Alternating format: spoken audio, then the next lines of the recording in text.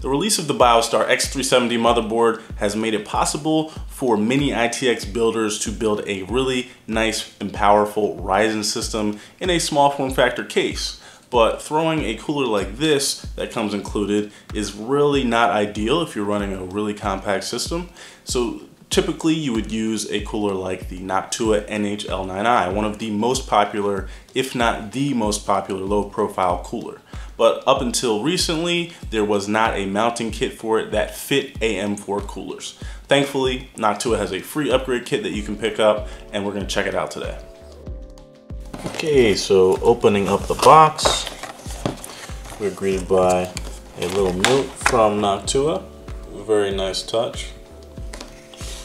And the 2 feet that you'll connect to your AM4 bracket. Bottom bracket, and the screws.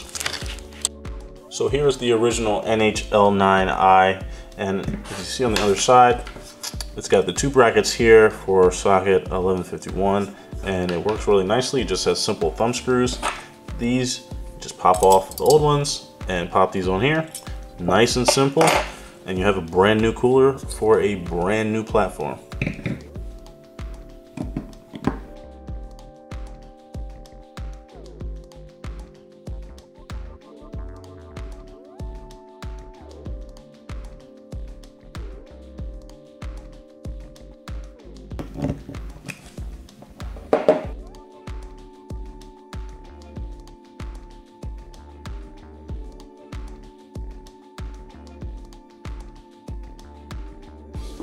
So unlike Intel on Ryzen, each cooler needs a back plate.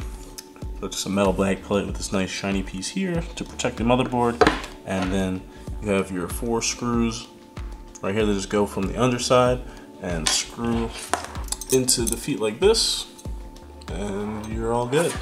Now the Ryzen CPU, this is a Ryzen 7 1700. It has a decent amount more surface area than the 7700 Intel CPU I was using prior to this with this cooler.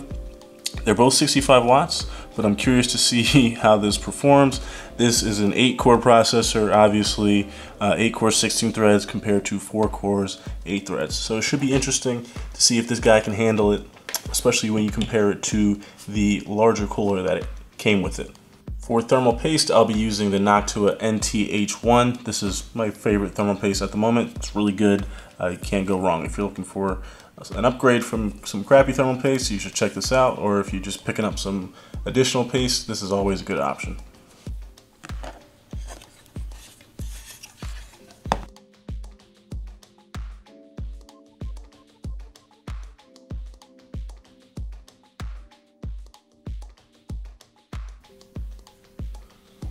So I use a little more than I normally would on an Intel CPU, just because this is a larger CPU with a little more surface area, so hopefully that works out. Now the one bad thing about this cooler and using it with the AM4 board is that you can only orient it one way or 2 ways, this way or that way. The airflow really should be going diagonally, but you can only have it going this way because of the position of the brackets. So we'll see if that has an effect on cooling long term. I'm going to set it so that the direction of the air is that way, at least going away from the RAM. Hopefully that should be okay.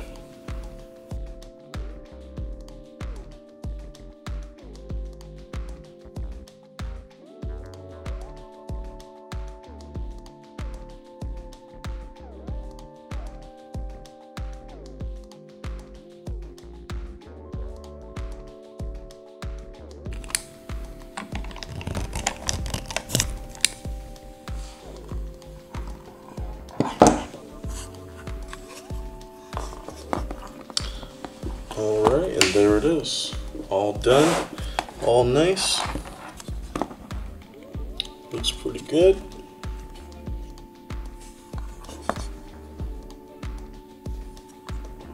Now having an ultra compact cooler for your AM4 build is great and all, but if it can't actually cool your CPU, what's really the point?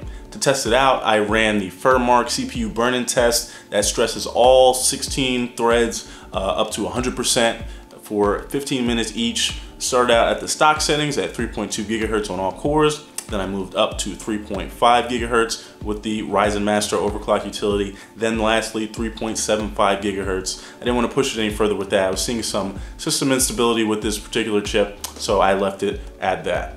At stock settings, I was seeing an idle temp of 34 degrees Celsius with a max of 57 Celsius under full load at 68.5 max watts pulled from the wall, so that's pretty good.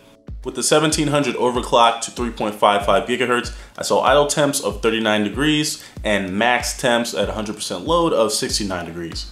That was pulling 90.66 watts from the wall. And finally, overclocked to 3.75 gigahertz, I saw idle temps of 44 degrees Celsius and max temps of 81 degrees. That was pulling a whopping 102.92 watts from the wall.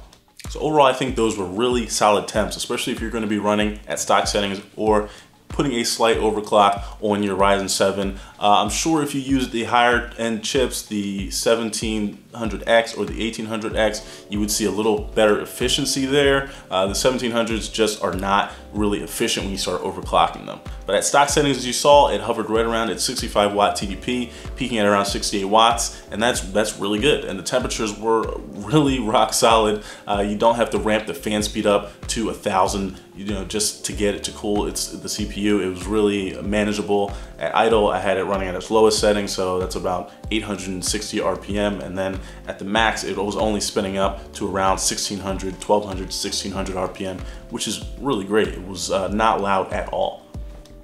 So overall, I was really impressed with this cooler setup on a Ryzen AM4 board. For around the stock settings up to 3.5, 3.6 gigahertz, you should be totally fine with the NH-L9i and the AM4 mounting bracket, which is actually quite shocking, to be honest. I was shocked by the amount of performance that you could get from such a small mini-itx board, a full Ryzen 7 chip, and this tiny compact cooler.